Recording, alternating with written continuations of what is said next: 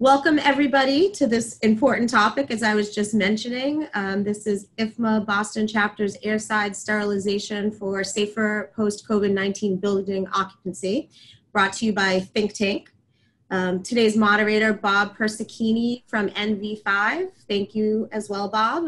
We have on the panel today, Alan Ouellet from Filter Sales Services, Inc., as well as Mindy Espinosa from UltraViolet Devices, Inc., and Bill Gray from Global Plasma Solutions. So thank you to our panel.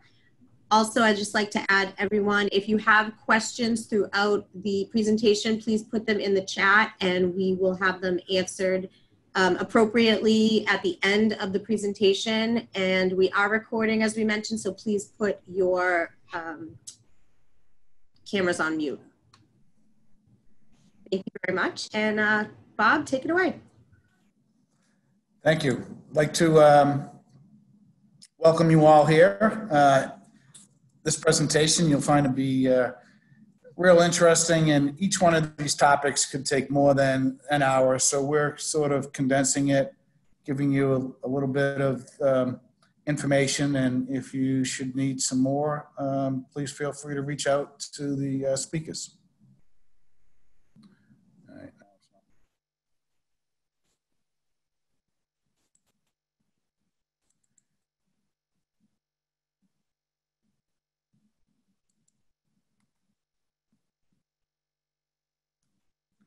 So one of the things, one of the questions that we've been being asked a lot is, what is the cost-effective options available for modifying my building's air handling system so they can provide a more sterile environment for my occupants after this current pandemic is over? As you all are aware, there's a lot of testing and a lot of information being put out there, and it's a very fluid situation, and we get new guidance every day. So how is COVID-19 transmitted? Well, it's through droplets and aerosols. You can see here the illustration with the infected individual coughing, and it becomes airborne, and there are droplets, and they also go down to contaminated surfaces.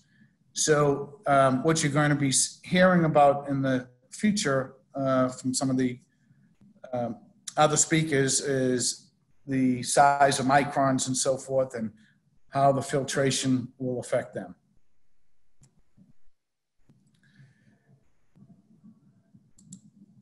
Sorry.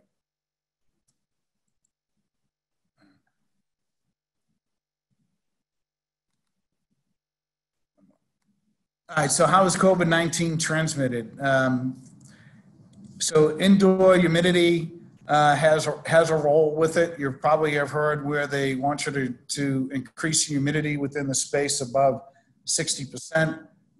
There is a little bit of an issue with that based on the construction of the facility, whether or not you have the right type of construction with vapor barriers, and if you have humidity control actually in your systems. Most office environments do not. A lot of hospitals and specialty areas do have humidity control. The ventilation rates, adding more outdoor air, more air changes and so forth into the space is also another way to increase the cleanliness of the air within the space, and we'll be talking about that. So a few ASHRAE press releases that are out there. So the ASHRAE position document on infectious aerosols, those was I believe in April of 14th of 2020. And then they got some relationships between COVID-19 and HVAC in buildings, which was back in May. Same with the building readiness reopening guidance. And then hot off the press is reopening schools and universities. So if you refer back to the ASHRAE website, you'll see a lot of guidance that they've put together. They have a number of committees within the ASHRAE organization working on specific things, and you'll probably be seeing releases coming out daily. The role of air distribution within the building. I'm on TC 5.3, which is air distribution, and our committee is going through reviewing how air is distributed into the space and how it is exhausted out of the space and what it actually, how it behaves within the space based on the type of air diffusers and so forth that you have. So, you know, there's the fully mixed, there's the partially mixed, and the stratified type of systems, and the definitions and so forth are all below that, which you can look at at your leisure. A study that was done, and it shows here, and there's a lot of text that goes with this, but essentially we had a patient at table TB who actually sneezed, and it went through the zone, the ABC zone there of TA and TC. And as you, there's an air handling unit that is sitting over here where my cursor is, and you'll see what happens as the pathogens get picked up by the air handling unit and gets distributed back out into the space and so forth. So a number of these individuals that were in this air zone did get sick, where people out here in this other area and not in the air zone did not. So we know that the various pathogens will get airborne and will get distributed back through the space. So with that, I'm going to turn it over to Alan, who will talk about the filtration roles.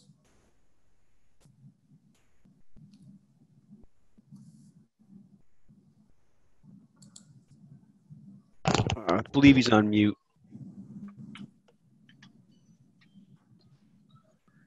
All right, Alan, you got it? Joy, I think you can right-click on Alan and unmute him manually. Is that better? Much better. Thank you. So I'm here to talk about the role of air filtration in reducing the risk of infectious respiratory illnesses, such as our current pandemic. I probably get several calls a day here, people just wanting to order a HEPA filter for their air conditioning system. And of course, it's a lot more complicated than that, and most air conditioning systems, HVAC systems, won't accommodate a HEPA filter. So we'll talk about the various efficiencies of filtration products available, talk about some of the pressure drops and what they do, and some of the caveats to the efficiency ratings.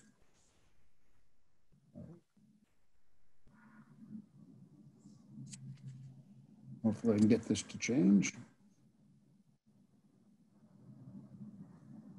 So, what? Okay. There are about 800 million viruses per square meter of land, of course, and not all viruses have any effect on human health. Most don't, and some are even essential to life. But a recent variation of the coronavirus has been identified, of course, as a respiratory illness disease, and we now know it as COVID-19. The CDC determined that this spreads primarily from person to person, and although it can be sometimes physical contact, most of it is respiratory droplets. And those can range between a 0.5 micron up to 15 micron. And studies have suggested for this particular virus, a particle as small as 1 micron is capable of carrying enough virus to infect a person, which is probably the reason why it is so contagious and everybody's wearing masks and so forth. The good news and bad news is that the smaller a particle gets, the longer it stays suspended in the air. So in normal air filtration, we sort of like the fact that small particles stay suspended so we have time to pull them through an air handler or an air filtration system. But of course for this, you know, a 0.5 micron particle can stay suspended for up to 19 hours. And even larger 15 micron particle may stay up there for 8 to 10 minutes. So they stay airborne, and so they very easily, as Bob had mentioned, can be carried back to the air filtration system.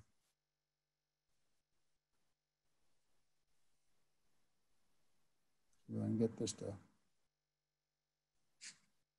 oh, sorry about that.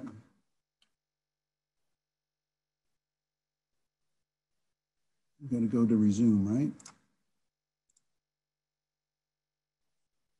So the air filter efficiencies are gotten by the ASHRAE standard 52.2. So you've probably all heard people talking about MERV ratings. Okay. So air filter efficiency. Yeah. No problem. Air filter efficiencies are determined under ASHRAE standard 52, resulting in a MERV rating or minimum efficiency reported value.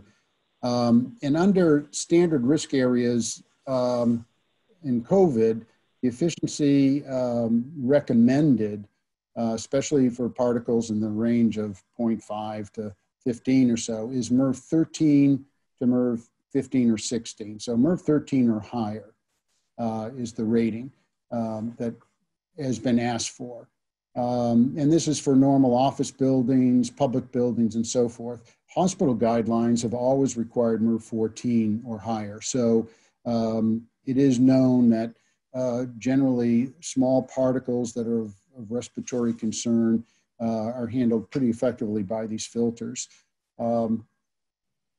So the caveat I would probably make is that not all MERV ratings and MERV rated filters are the same. So what we find, especially trying to respond to leads, because leads registration is always requested in MERV 13, and often people only have 1 or 2 inch filter racks. The industry responded with developing pleated filters, 1, 2, and 4 inch pleated filters that were MERV 13. In order to get products like that with pressure drops that are acceptable to various size HVAC units, especially the smaller ones where you might only have external static ability of 3/4 of an inch or something, they had to start using medias that were slightly electrostatically charged. So, and that's almost all the MERV 13 pleated filters, and even sometimes the larger secondary filters have mechanical electrostatic charges put in. But what happens during the ASHRAE test, that charge is in effect, because an ASHRAE test only takes probably a half a day. But when you get into real life applications after about a week in use, the particles put into that filter and moisture and everything else, the charge is negated. And it's not unusual for a MERV rating to drop by 1 or 2 MERV ratings. So a 13 would likely drop to a MERV 11 or 12. So knowing that, ASHRAE came back and they studied that aspect of filtration. They were promising people minimum efficiency reported value. So they finally came up with an appendix to the test called Appendix J, which a filter will then be discharged and tested. And a person can ask for a MERV A rated filter that's been discharged and then tested. And we're big advocates for that, especially as you're talking about disease control and so forth, that you want to know that your MERV 13 filter is MERV 13 from day 1 on, and it's not charging, especially in hospital applications and so forth. So I just wanted to make you aware of it. In almost all the pleated filters, you're going to get an electrostatically charged material. There's not much you can do about it. When you get into the secondary type filters, 12-inch deep filters, you have more choice. Let me get this to switch. So the ASHRAE test standard takes all the filters and categorizes them in these general categories. And you can see that MERV 13 down at the bottom here starts in the 1 to 3 micron range, is greater than 90% efficient, and so forth on up. So that is the range of filters that starts to have the largest effect on health. That is why the building council and leads registration requires that, and that's why it's been effectively recommended for remediation of some of the risk of COVID. And the filter's efficiency is only good as the supporting hardware is put into. So we talked about the discharging of some of these pleated filters and so forth. But on top of that, quite often you're sliding those filters into filter tracks or racks that aren't gasketed. They do have a higher pressure drop associated with them. So any sort of bypass around that filter is going to be greater. So one of the things that we recommend is that you look at the type of filter hardware that you're putting, that's sliding that filter into, and try to gasket between filters and so forth. If you have pushing frames, make sure they're properly gasketed. Pressure drop also is greater with these filters, so you have to make sure that your air handler can handle it. Usually in the 2 to 5 ton range, you got to be real careful because they have sort of limited fan capacities. And after that, we're generally okay.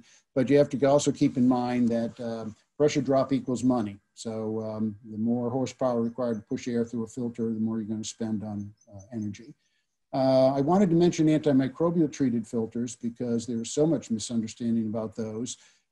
They can have some benefit in certain applications with mold and so forth, but they do absolutely nothing for things like this virus. The fibers are treated so that if you have moisture and you have direct contact with the fiber, that'll stop mold and other things from growing, but it really doesn't pertain to what we're talking about here. The other thing, if you're using other purification technologies, such as the following two speakers, they're important and they are used in conjunction with filters more often. You have to be aware of some of the issues. For instance, UVC, if it's shining directly on synthetic filters, can be damaging to those filters. So it's better to protect them somehow or move to a different type of material in the filters. And then I think in the needlepoint ionization also, there's certain times where if you're unloading right into a filter, it may dissipate some of the ions. So there are things you need to take care of if you're going to be using other technologies in conjunction. I put this up here so you could just see some of the typical pressure drops of filters that you might be converting to. And you can see, for instance, in the normal 2-inch filter range, at 500 feet per minute, you're at about 0.37 inches water column. Normal pleated filter is probably about 0.25. So you're, substantially higher. Most applications can take it. If you're using a 1-inch MERV 13 filter, I wouldn't push it over 300 feet per minute because you get very high in pressure drop and so forth. So I just wanted people to sort of be aware of that. These filters are available. They're probably about twice the price of a normal MERV 8 rated filter, so there is a cost to them also. As you get up into more sophisticated products, and especially if you get into the newer technologies, you'll find that you can move up to the MERV 13 and higher ranges very easily without too much problem pressure drop wise. V-bank HEPA filters are offered through most manufacturers now, and MERV 13 will start as low as 0.27 and they go up as high as 0.33. MERV 14 isn't that much greater than that, so you can actually pop in a MERV 14. And these filters will typically have a 2-year lifespan. So some of the extra cost with them is mitigated by the fact that you're not changing them as often. Bag filters, there's some newer technology bag filters, fine fiber. These are all MERV A rated products. Again, a 2-year product. It's a MERV A 13, a MERV A 14, or a MERV A 15. Very reasonable to use in those systems. For people that have compact space and want to get into higher efficiencies, some of the mini pleat filters that are offered on the market nowadays also can be MERV A rated. They will come with a higher pressure drop, so you do have to be a little bit careful. The 4-inch pleated filters are typically a 1-inch type product, 1 inch or 1 year type filter life. The higher risk categories, for hospitals, areas where people may actually have the COVID-19 virus, or people that are close by with immune compromisation, HEPA filtration is recommended. HEPA filters are not tested under this ASHRAE standard 52.2. That's a design test. You test one filter and then you build tens of thousands without testing them. Almost every HEPA filter, or most of the major manufacturers, comes off the line and goes right to a test station where it's tested for its most penetrating particle size. You'll hear that term MPPS. The typical HEPA is 0.3 micron MPPS. So that's the particle size most likely to go through that. And they make sure, they test with a 0.3 micron particle and make sure that it's 99.97% or higher before it leaves the factory. Again, you got to look at your system's hardware. We have people that call up, and yes, we can build a HEPA filter to go into a slide track and various ASHRAE frames, but a HEPA filter by nature is meant to have an airtight seal. It's filtering 0.3 micron products. You got to have seals that also sustain that efficiency. So typically it's different type of hardware. There's all sorts of retrofit kits that you can get to do that. In larger applications, it's very practical to do. But again, you got to get the right hardware. And paying attention to the pressure drop of a HEPA filter, it's significantly higher than anything in the ASHRAE field. So there's going to be some extra energy consumption. You got to make sure your fan capacity can handle it. So putting HEPA filters in an HVAC system will certainly reduce to almost zero the risk of transferring stuff through the air system. However, often the house air conditioning HVAC system is only giving you about 6 air changes an hour. So to supplement that sometimes with self-contained air purifiers in rooms, self-contained UVC air purifiers and so forth is the thing to do to add extra air change rate. So I put up some of the HEPA filters that are offered nowadays. The typical aluminum separator type HEPA filter, as you can see at 2000 CFM or 500 feet per minute, which is typical HVAC velocity, 1.35 inches would be quite a bit for a typical air handler. Plus that's clean, so you'd want to have at least probably 2.5 inches dirty. New V-Bank air filters, you can get one at 2000 CFM at 0.83, which gets it much more reasonable, and again, a much more low energy type factor. So you have a lot of choices in the air filtration field. Make sure that you are looking at a good quality, newer technology product. If you can, make sure you're using a MERV A rated filter, and that way you're getting your efficiency, and keep it above MERV 13, which is what the recommendations pretty much through the industry are. So I think with that, that is it. And so I can go back and share it. Okay. All right, so I'm going to turn it over to Mindy Espinosa, who will talk about IAQ solutions for HVAC systems. Thank you very much, Alan. That was good information. It goes right in line with a lot of what we'll share about UV. So thank you very much for that. The first thing I want to say before I start any presentation is always, you know, we exist in a great industry where we're all trying to do the right thing, and you know, we've all learned from someone. So if there's anything you hear during my presentation that sounds like something conflicting or something I could use a little more information on, please feel free to reach out. You know, I don't want to go without being wrong for the next 30 years of my career. So if you hear anything, please let me know. That being said, I'll go ahead and advance forward here. So as Ellen mentioned, when we are talking about, you know, the different particle sizes of air contaminants and the different filtration levels, I won't go too far into this because we've already really covered it, but there are different sizes and microns of different particles. So bacteria are on the larger size, viruses are a little bit on the smaller size, ranging anywhere from, you know, the 0.01 to 1.1 to 0.15 range in size.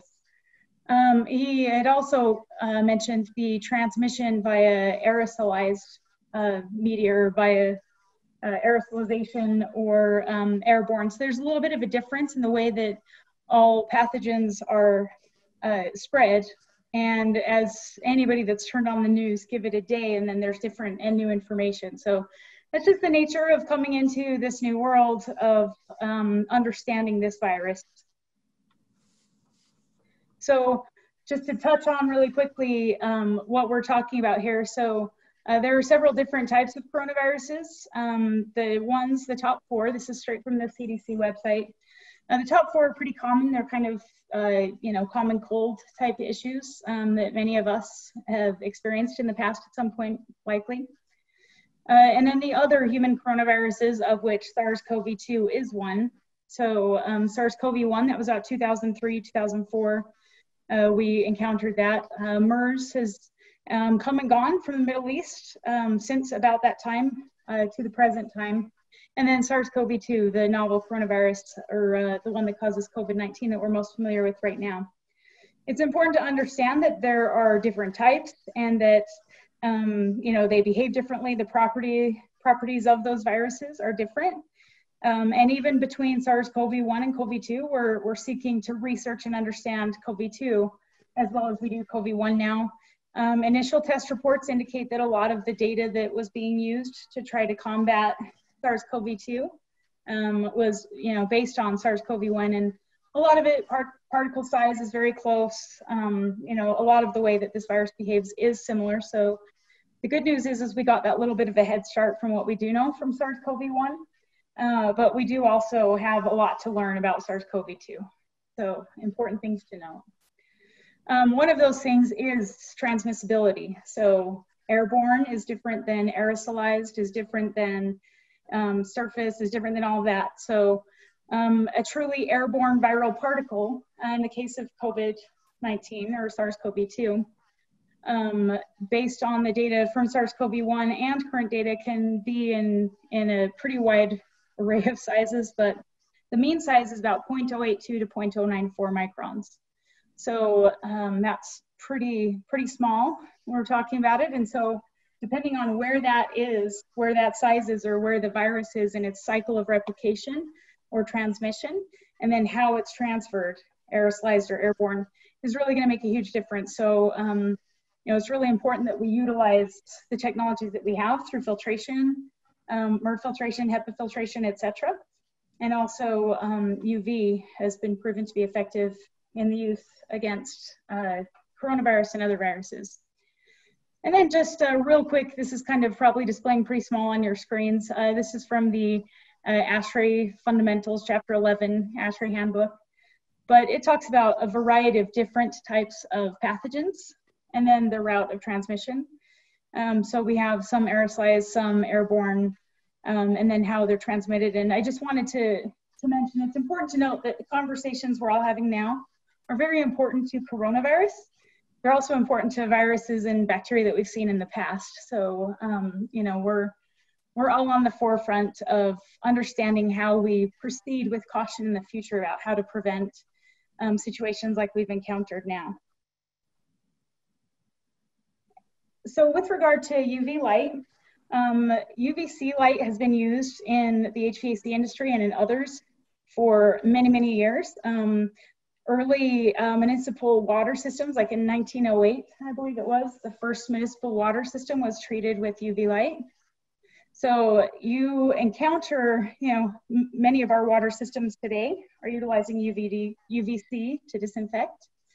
So it's just important to note that UV light is being utilized in various mechanisms and that it's out there already. So we might be a little bit more familiar with it than we even realize that we are. Pardon me. It's still important in the treatment of, in coil cleaning applications, and important even for IAQ and pathogen control in coil cleaning applications, because for IAQ to be possible, we do need to reduce the amount of mold that's going into an airstream. And we need to reduce the biofilm growth. That will improve energy, reduce maintenance costs, but also, very importantly, increase the indoor air quality and reduce our risk of growing other things on there too. That biofilm provides a really nice breeding ground for a lot of different types of bacteria as well as molds. So we've been using it, and as we continue to use it, it will still be important for that use. Most UV systems in use today are installed downstream of the cooling coil on the drain pan side, because most were intended for cooling coil cleaning. Those that we do have out there that are in place for airstream disinfection specifically are being utilized. Typically, if it's located in an air handler, we recommend that you do it downstream of the cooling coil, so you can capitalize on the benefits of cleaning that coil and airstream disinfection as well.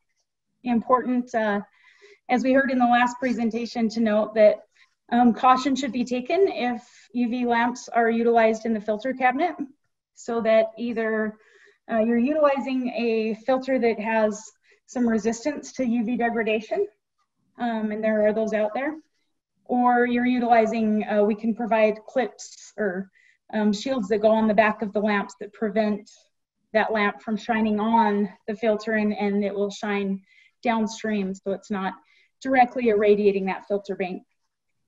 You can install anywhere really in the system though. There are other technologies that you need to take care not to install in certain locations with regard to filtration or air distribution devices.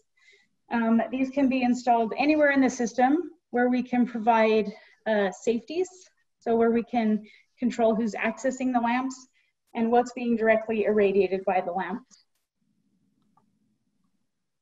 So what is UV light?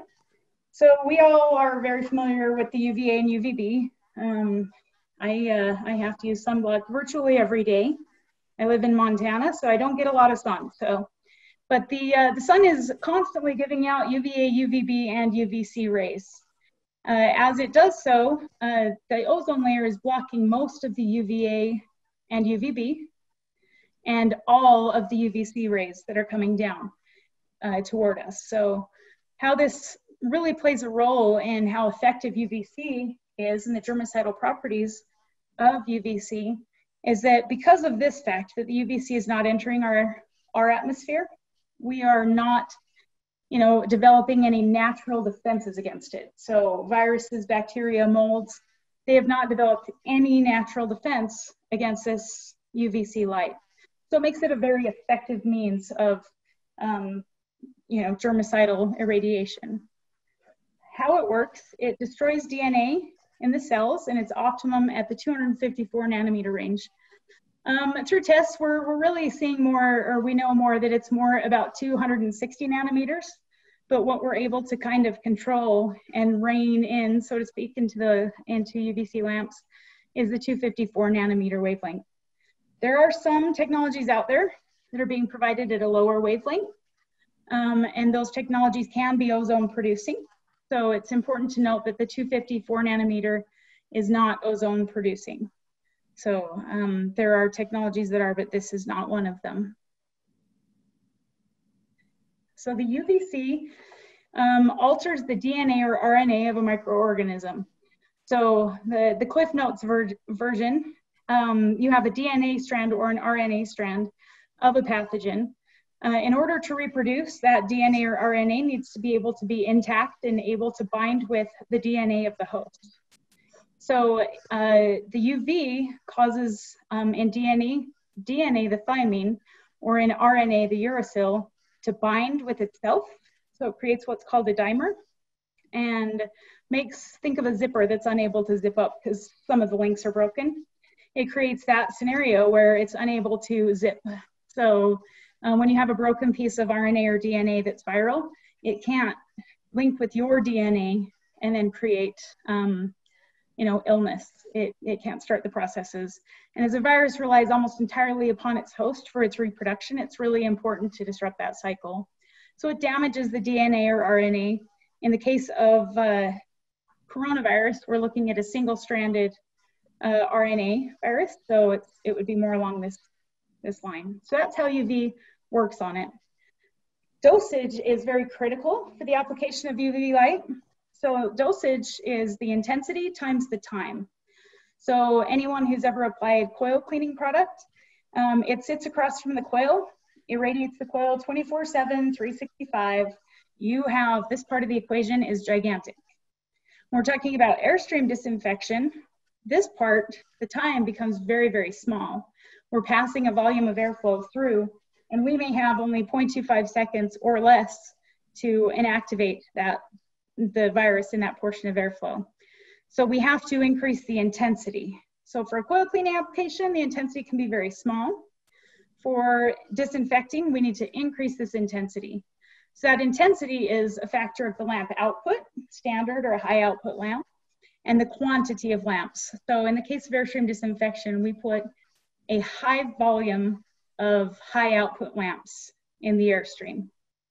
And the dosages required to deactivate or inactivate, or some will hear quote unquote kill, to eliminate the pathogen's ability to reproduce vary depending on the pathogen. So, knowing what the goal is, do we want a 1 log reduction, which is 90%, 2 log, 3 log, etc. And then understanding what types of pathogens we have are pretty important. So various types of UV can inactivate, but that intensity varies. So this is just an example of a standard output versus a high output lamp of the same size. And you look at the UVC watts and the intensity at 1 meter, and the intensity at 1 meter is over double the intensity in that high output lamp. So it's an important part of the dosage. Intensity is in microwatts per centimeter squared. And just to give you an idea of where we are with different dosages, so for some will say like a D90 activation rate for influenza A requires 4,558 microwatt seconds per centimeter squared. As a comparison, coronavirus is just over 1,200. So coronavirus is actually easier to inactivate due to its makeup and how it operates. So as a comparison to that, mold, as I was talking about earlier, we shine that light on the coil for a long time, but Aspergillus niger, or black mold, requires 330,000 microwatt seconds. So there's some comparison for what we have out there, and a wide range of different types of bacteria as well that we will encounter in our day-to-day. So just how UV can be installed, you can install it in an air handler or rooftop unit or air distribution duct.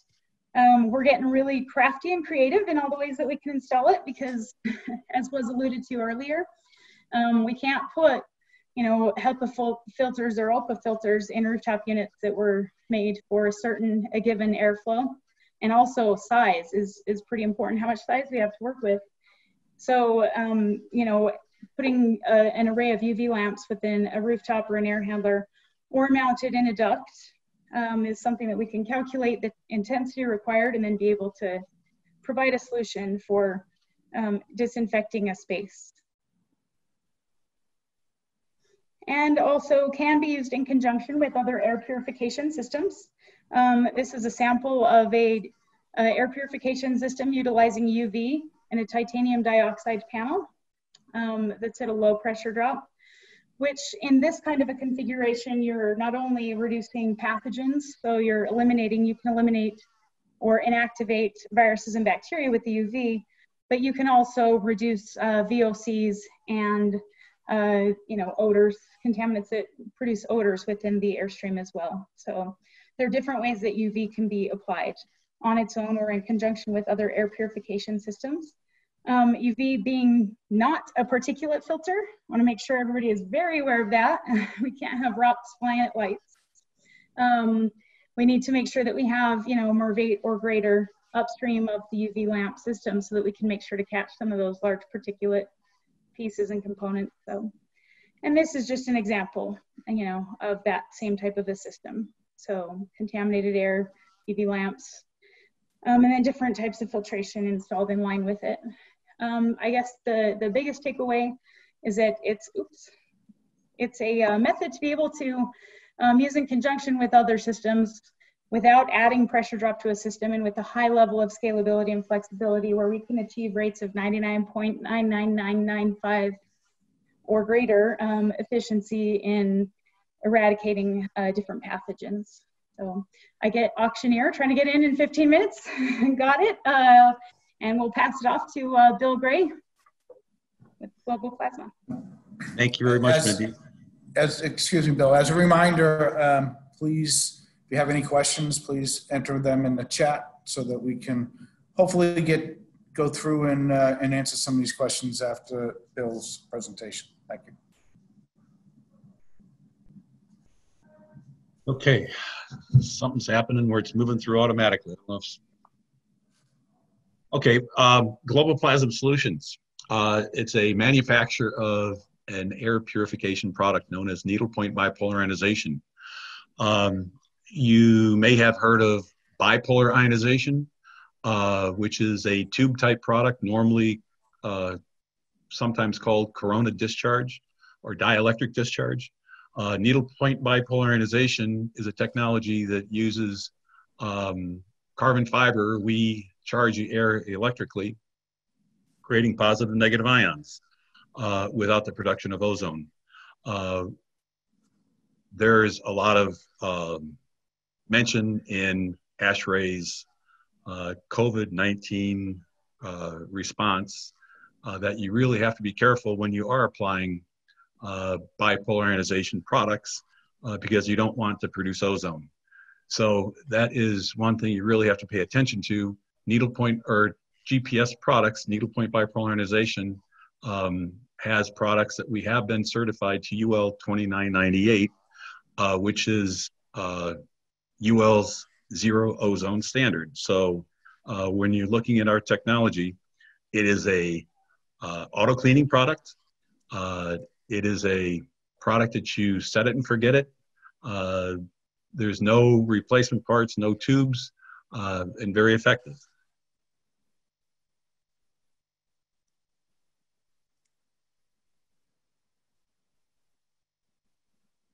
Okay, so what we're working with is ionization. Ions occur naturally in nature. At high elevation, you're going to have anywhere from 5,000 to 20,000 ions per cubic centimeter in the atmosphere. And what happens as you come down in elevation, you're coming in contact with more pollution, higher populated areas. As you come down into an area that you might be sitting today, outside you may have less than 200 ions per cubic centimeter in the atmosphere. As you come inside and you have no ionization products in your air handling unit or furnace, you're going to have probably less than 100 ions per cubic centimeter due to the fact that you have filtration and ductwork. What we are doing is generating or artificially generating the ionization, the same ionization that you have at elevation, but we want to produce maybe 1,500 to 2,000 ions per cubic centimeter to do a good job with your indoor air pollution. So ions will have about 60 seconds of life. So when you're looking at a duct system, it's important to understand the size of the system that you have. If you figure that you have a larger system that may be 500 feet long, 1,000 feet per minute, you probably have 30% or 50% of the life left of that ion to do the work in the space for you.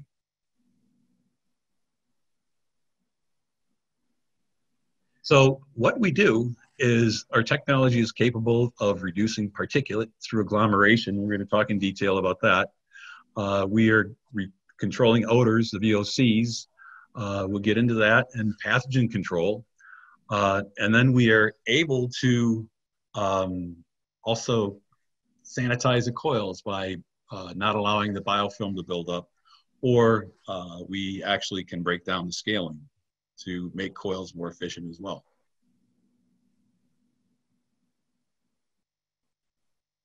Okay, when you look out the window on a sunny day, you see that glare, that sunbeam coming in. All of those that sunbeam is basically reflecting off billions of particles. I like to say that there's 3 different types of particles that we're looking at right now. Particles that are large enough to be circulated by the air currents, be brought back to the system filter, and are captured by that system filter. There's other particles that are so small, they're still able to be moved by the air currents, but once they get to that filter, they're going to pass right through that filter. Then there's that submicron particle that's just stratified. There's not enough surface area to move it. So it just hangs there. You could have a MERV 13, 14, 15 filter in your system, and it's just not going to be able to move that back to the system filter to capture it.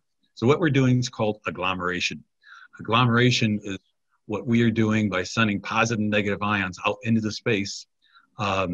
the ions are giving up their charge to the particles, and now we have positive and negative particles that are oppositely charged. They will attract to each other, and they will grow those particles in size. And eventually, those particles that were small enough to pass right through the filter, eventually they would become large enough to be caught by that system filter and filtered out. The submicron particles that are just stratified are growing in size. Eventually they'll have enough surface area to be moved by the air currents, and over a period of time, they will possibly be caught by that system filter. So it's important to eliminate those particles from our breathing zone, because those particles will carry the pathogens, viruses, mold spores, asthma and allergy triggers. So we've done some testing at Blue Heaven Technologies, which is a certified filter testing lab that certifies a lot of MERV ratings for manufacturers. And we went in there with a MERV 8 filter with our technology. And we wanted to see how that compared to a MERV 13 filter without our technology. And what we found is that after 16 hours of operation, that MERV 8 filter actually exceeded the performance of that MERV 13. Through the agglomeration process, that MERV 8 filter continuously, in that chamber, the agglomeration process actually made the particles larger that could eventually be caught by that MERV 8 filter. The MERV 13 filter, after 34 minutes of operation, could not capture any more of those smaller particles that were just passing right through. Here you can use a lower MERV rated filter with a lower pressure drop, less expensive filter, longer equipment life, better system performance, plus you get the advantage of better indoor air quality on the inside. The National Research Council of Canada also did a study where they were vetting our technology. What they found is that a MERV 12 filter had the same efficiency or effectiveness as a MERV 16 filter. That's through that agglomeration process. So this is also a study that was done back in 2005 by the Department of Environmental Health, the University of Cincinnati.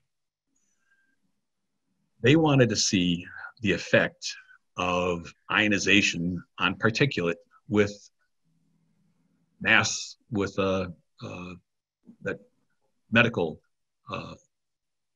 people use.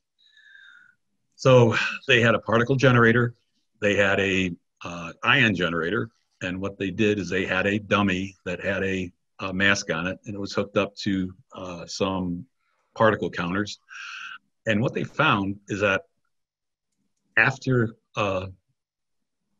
ionizing the air, the enhancement factor of the N95 mask, which we all know of today, has been increased by almost 50%. The surgical mask, the efficiency of that is almost increased by 200%. Then that dust mist respirator that we buy at Home Depot and we wear to sweep out the garage or work in the wood shop, that's increased that by over 3,000%. So here we get into how we handle VOCs. We do a good job in reducing VOCs, which are the odors that we are dealing with. Now, every VOC has an electron volt potential. The electron volt potential is the amount of energy that you would apply to that VOC in order to break the molecular bond. Once that molecular bond is broken on that VOC, it would become one or a combination of four things: carbon dioxide, nitrogen, water vapor, or oxygen. Gases that are prevalent in our atmosphere and harmless to us. So this is just a short list of VOCs, but there's a limitation here, and that is any VOC that has an electron volt potential less than 12, we will be able to convert. Anything above that, we do not touch. We don't touch that because if we oxidize oxygen, which is O2, it would become O3, which is ozone. Therefore, We don't produce ozone. Where the other technologies that I mentioned earlier, like the corona discharge tube, that has an inner filament, it's got a glass tube, and then it's got an outer filament. You have to generate electricity with that inner filament. It's got to generate enough electricity so it gets that glass tube to conduct electricity in order to complete the circuit with the outer filament to generate the ionization that they are producing. So they have to put enough energy to that where they are exceeding that threshold of that 12.07 where they will create ozone. So this is just a real short list. That was just a real short list that we were looking at of the VOCs. However, we've got lists of 550 different VOCs that you can cross-reference if you know what you're dealing with. Now this is showing you, it just shows you what happens when a pathogen is exposed to our technology. It basically breaks down the RNA, DNA cell structure of that pathogen and the hydrogen is removed. Now when it comes to viruses, which is non-living, what we're doing is going out there on that COVID-19, and we are breaking down the RNA fatty cell membrane, and we're inactivating it. So here's some test data that we have had tested in different labs. You can see E. coli, C. diff, neurovirus, MRSA. You can see the times of exposure, the kill or the inactivation rates, and you can see the ion concentration. Remember I said we want to maintain maybe 1,500 to 2,000 ions per cubic centimeter. Now, COVID-19, okay, we had tested recently. Our partner, Aviation Clean Air, who deals a lot in aircraft, got us into a level 3 lab that has COVID-19. What the government helped them get them in there because they want to get it into aircraft and get the airlines back in the air flying safely. So the 27,000 ions per cubic centimeter that you see there, that's at a much higher density than what we would actually see in our occupied spaces, because that's what we would typically see in an aircraft with the high velocity systems. But you can see there was a 99.4% inactivation rate after 30 minutes. Today, we are doing more testing in that same lab, which is innovative bioanalysis with airborne COVID at similar levels that you would see in a occupied space, like 1,500 to 2,000 ions per cubic centimeter. Human coronavirus, you see that. We had that tested before we got into this other lab, and after 60 minutes, we had a 90% inactivation rate at 1,500. So as you go up that scale, we are going to be, as you get up to 2,000, you're going to have a much better inactivation rate.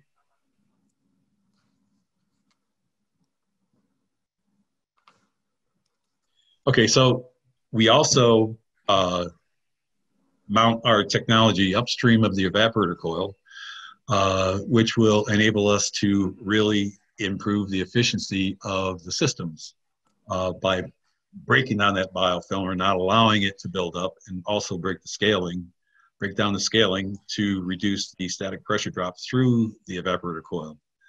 So you can see some of the different amounts of scaling that you would have on there, which will do a good job of really improving the efficiency of the system. And you can see that there was some sort of mold, and this is a North Carolina hospital. On the left-hand side, they had some sort of mold built up. And then we had our technology in there 3 weeks after. You can see it on the right-hand side. It's different angles, but it's the same coil. Getting into some of our technology and our products, we have a number of auto-cleaning products. The product that you see on the left-hand side, that would be our GPS FC 48 AC, which is a DC product. It's good for up to 4,800 CFM. That can be installed on multiple different types of systems: small pack rooftops, fan coils, upflow furnaces, anything that you could fit the unit into. It's auto cleaning once every 3 days. The wiper blade is going to be activated. It's going to go back and forth about 3 times, knocking off any particulate that would build up on it. This is a DC product. So we have one side that is DC positive, the other side is DC negative, and those emitters are tipped off in carbon fibers. The particulate of the opposite charge will be attracted to those emitters. So if you didn't have that auto cleaning function, eventually there would be enough particulate that would build up on those emitters to insulate them. So once every 3 days, we're activating that wiper blade, and it knocks off any particulate that would build up on there. So this is keeping it at spec 24/7, 365. So in the middle, you see that round unit. That is a duct mount unit of the same size or the same output. It's just duct mounted. 1 4-inch round hole, 4 zip screws, and you wire it in. And the DC products that we're showing you here right now are universal voltage. So we can take 24 through 240 volts through just a single pair of wires, and we're good to go. 24 through 240, and it's all microamps that they operate on. Down at the bottom, that little thing coiled up, that is called the GPS I rib. That is a little flexible ribbon that is not auto cleaning, but it will fit into a lot of applications such as PTACs, window shakers, high wall ductless, anywhere where you have a really tight fit.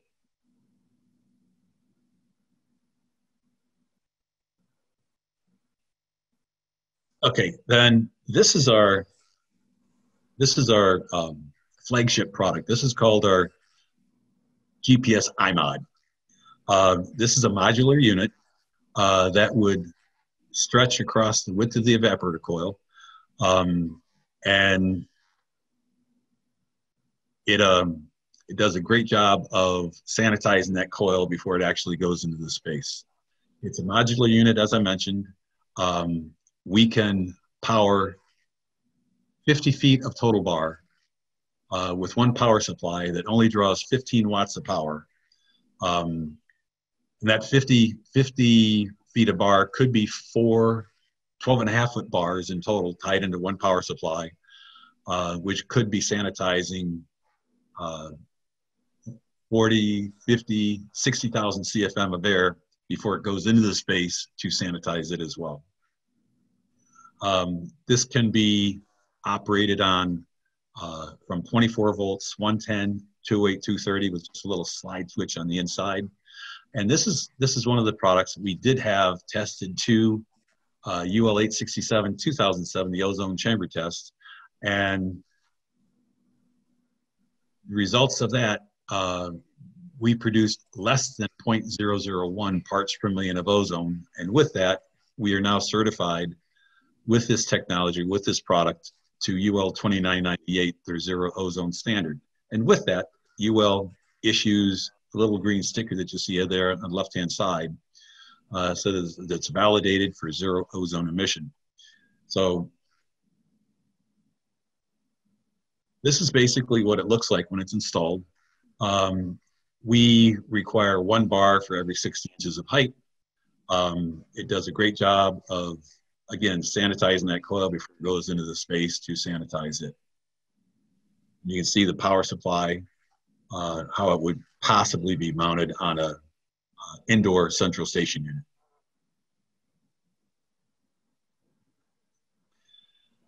One question we always get, how do you know it's working?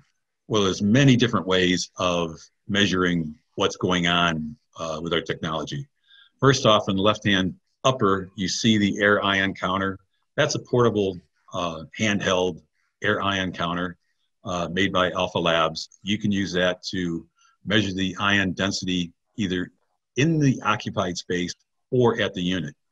In the space, you would use the 2 million version, and at the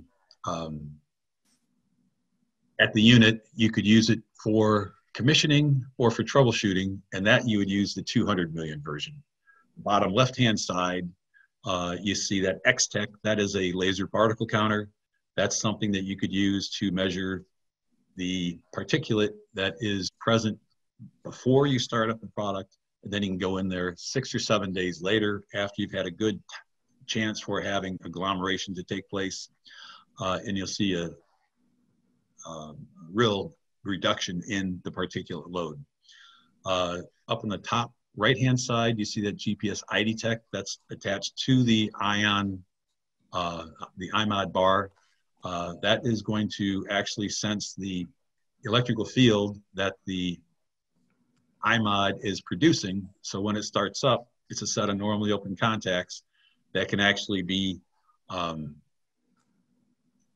into your building management system or back to your power supply. So when you have enough of an electrical field, it says the ions are being generated.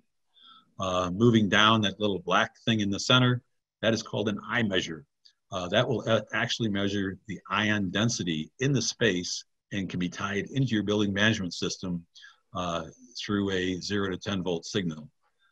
On the right-hand side, the vertical unit with the mesh on it, that is the same as the one on the left-hand side, but it's used in the duct or it's used in the unit to measure the ion density at the unit or in the duct. Then we have VOC sensors, either the BAPI TVOC sensor, or this is the ion science sensor that you see here in the center. The ion science sensor is what we would use before and after, if you want to measure before and after ionization. Or the BAPI sensor would be the TVOC sensor that you put in the space to tie into the building management system if you just want to measure the VOCs that are in the space. Then over on the right-hand side, in the bottom, you have what's called a laser particle sensor counter. This is a device that can be tied into your building management system as well, and it's going to measure the PM 2.5 and also the PM 10 that is present. You have a probe that can be mounted in the return duct, or you don't have to use a probe and it can be used as a measuring the actual particulate in the space. Again, many different types of products can be tied into the building management system.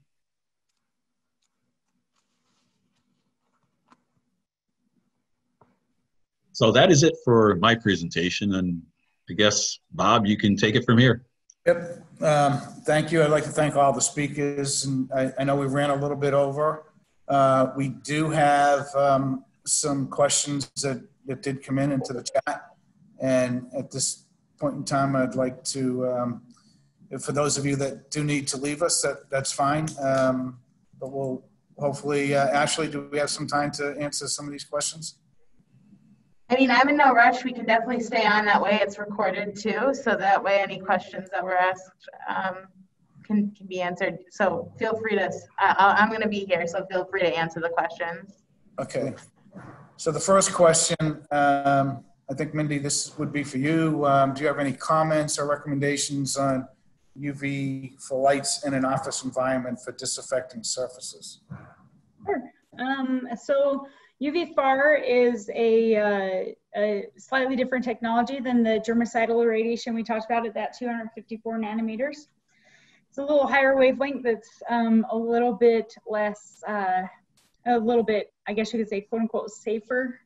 The problem with the FAR UV is it hasn't been entirely validated. And so based on the current documentation, there's an exact exposure to UV, any UVC, that is allowable. And so some new technologies are proposing that FAR UV be used in a space and just continuously irradiate that entire space all the time. So those dosages might exceed what's recommended. So it's used with caution. There's a different technology that can sometimes be confused with that, and that's called high space UV. And you can use a germicidal wavelength in the high space because there there are important reasons to do that with the way that air mixes within a space, to be able to irradiate at that high level. As we all sit in a room, you know, almost all the offices and everywhere we go is a mixed air system. We're not usually in a laminar system like in a lab. So the high space UV, it's different than the far UV, but is also located at the higher spaces of the environment and can be used not shining directly on the, you know, people within the space. Does that answer it?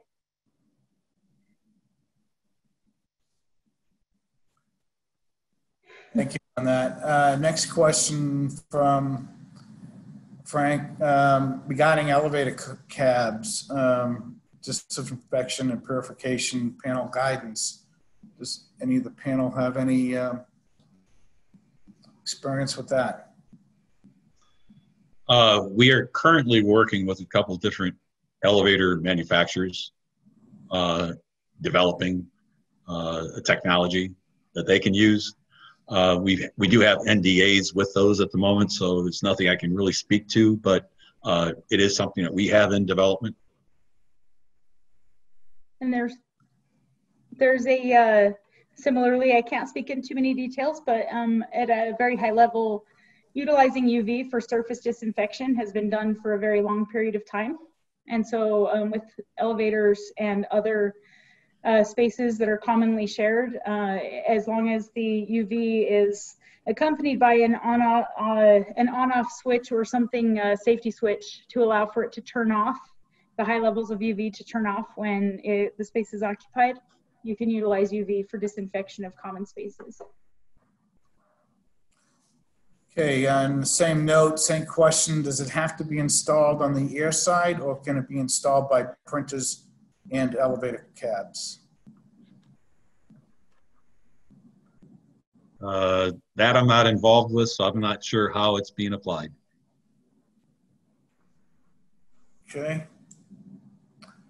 Alan, this one's for you. Is 97% COVID-19 kill realistic? I'm sorry, it's for Mindy, with UVC in a single air cycle, or would it require several air changes? It is realistic depending on the Airside application and the velocity. So if any UV supplier just gives you a flat yes without understanding the reflectivity of the surfaces within the you know, delivery device or the delivery system you're using, the dimensions and the velocities, all of those things will impact the efficiency or the inactivation ratios. But yes, it is realistic to do, not with a very small amount of UV irradiation though. Okay. Alan, this one's for you. The public space gathering areas, airflow impact on air purifiers with HEPA filtration, strategy levers to consider with placement. Well, yeah, we've done a lot of talking about that because, as we mentioned earlier, quite often the HVAC system doesn't offer enough air change rate to do really effective cleaning.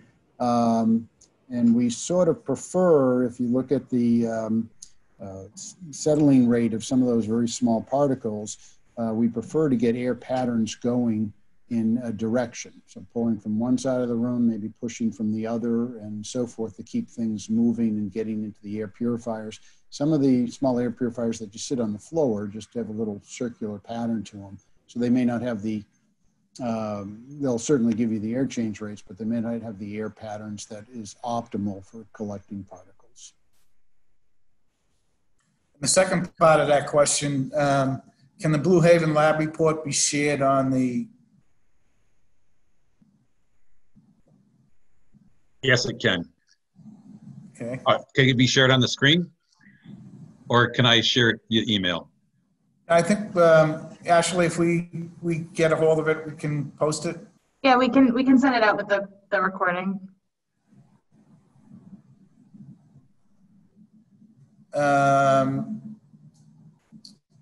Next question, I'd like to hear more details regarding the ability of UV to kill pathogens in a single air cycle. Looking across a spectrum of UV products, I've not seen one that measures kill times in less than a number of seconds.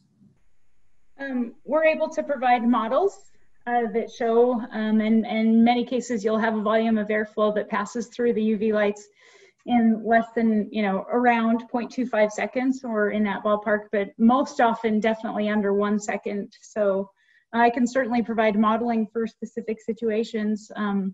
If those asking the question are interested, we can set up something to show that. Okay. And next question, are there location-specific solutions that can add additional measures in common spaces, such as elevators, stairs, hallways, kitchenettes, etc., that would be supplemental to the air duct systems? Also, are there systems that can work for spaces that do not have air ducts for cooling or heating?